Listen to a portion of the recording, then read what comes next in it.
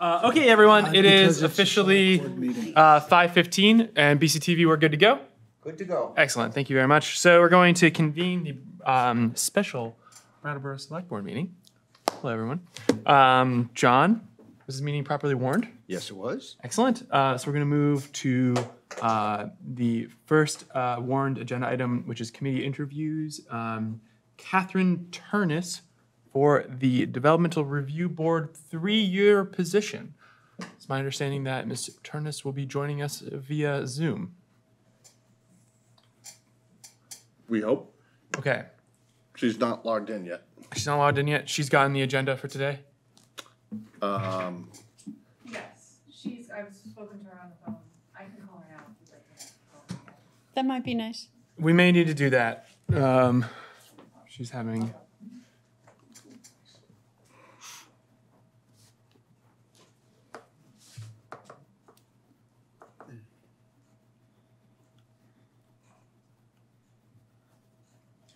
Oh, yeah. Awkward pause. Yeah, I feel very comfortable. Oh, Peter. Yeah.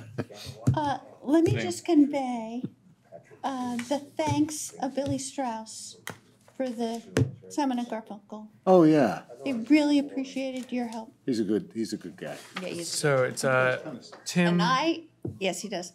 And I sat down on the second row, and guess who was right in front of me? It's my fault. I didn't think. Was it Simon? Garfunkel? No, it was a reincarnation. What do you call it? Like a tribute band. The Yeah. tribute. I once saw Paul Simon I heard it was really not good. that long ago. Yeah. All right, we're going to take a brief recess. Okay, so we're going to reconvene the Brattleboro Select Board meeting, BCTV. Do you want to get her on the phone first? Good. No. All right. Okay, so we seem to have some technical difficulties, so we're just going to try one more way to get our last candidate for the DRB interviews by phone. So I'm going to dial her right now and put her on speaker. I think that this is... High risk strategy. I love it. Do we need the mic be?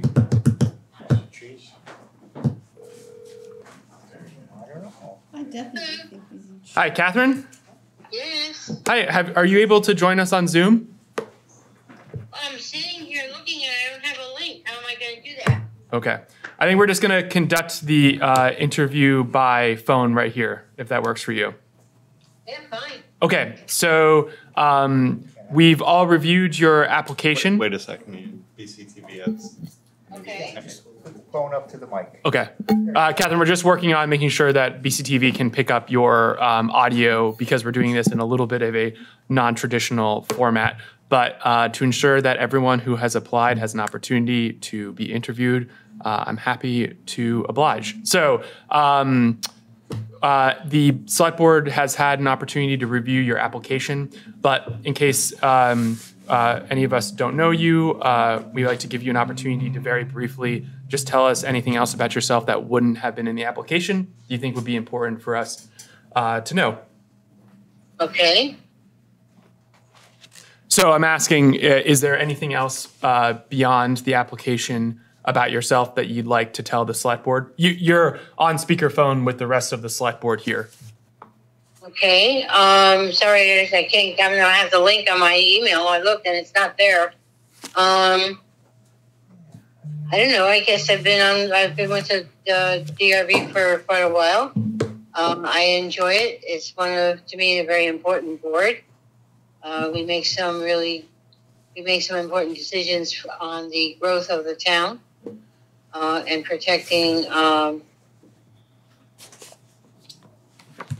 environmentally protecting it from unnecessary building. Anything else? No, that's a fine first answer. My second question, so we had a couple questions for the other candidates, and we'd like to ask the same questions for all of them. So my second question was just, what do you think is the most important decision that the DRB has made in the last year since you've been on? I don't know. I mean, I can't come up with a specific case number.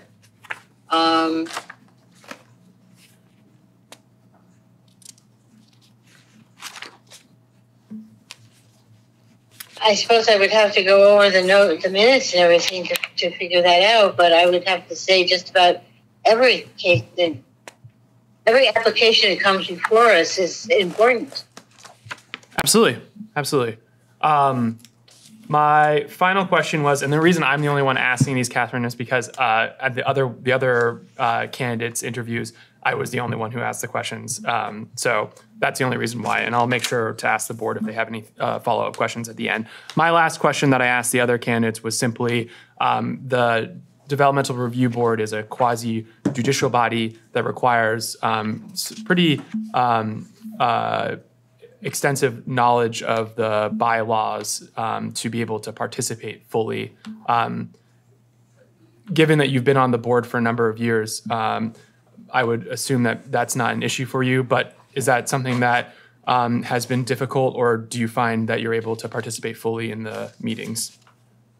Oh, not at all. I mean,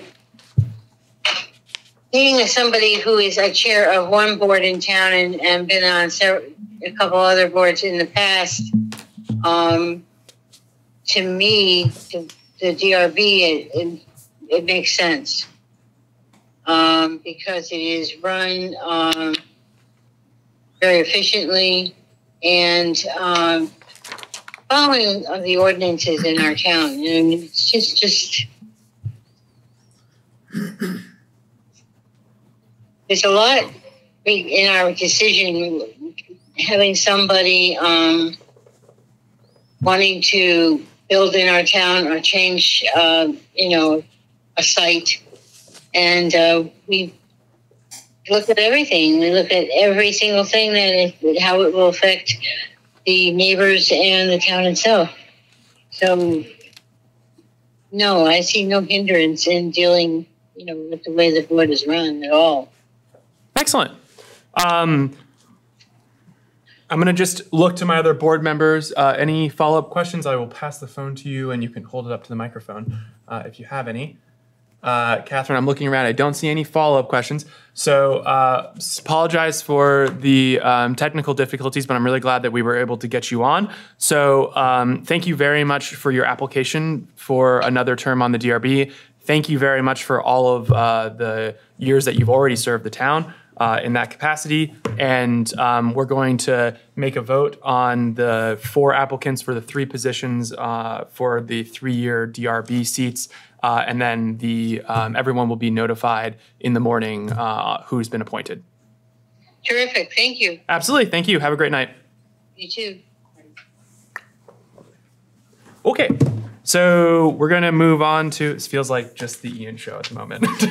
We're going to move on to agenda item unfinished business A, committee appointments. So we have one committee for appointments, which is the DRB, which we just conducted our last interview on. So we have 4 applicants. That's Gary Stroud, Tim Wessel, Kathryn Turnas, and Jordan Laughlin.